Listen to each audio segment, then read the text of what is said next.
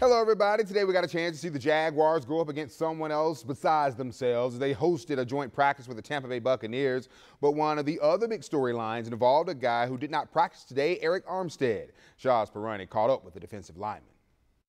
As the Tampa Bay Buccaneers came into town to run some joint practices with the Jaguars, the biggest news for the Big Cats came from their offseason acquisition, Arik Armstead, who we finally got to hear from after being removed from the physically unable to perform list. I want to put my best foot forward, get myself ready to, have a dominant season is always my goal. And throughout the years, there's different situations that arise, like the one I'm in now.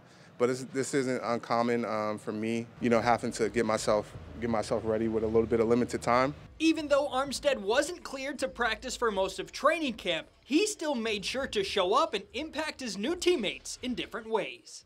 Navigating that of being new, but also having the respect and trying to be a leader and help people with the knowledge that I have.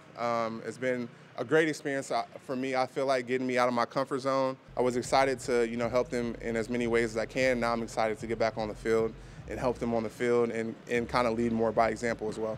Josh Hines-Allen believes the presence of Armstead will make things easier for him and the Jags defense. I dreamed about having a guy like that. Not saying we didn't have one. Just having a guy that did it at a high level and played in the big-time games, having a guy with that experience rushing me. I've been praying, and God's listening, and I think we're just going to continue to keep going up.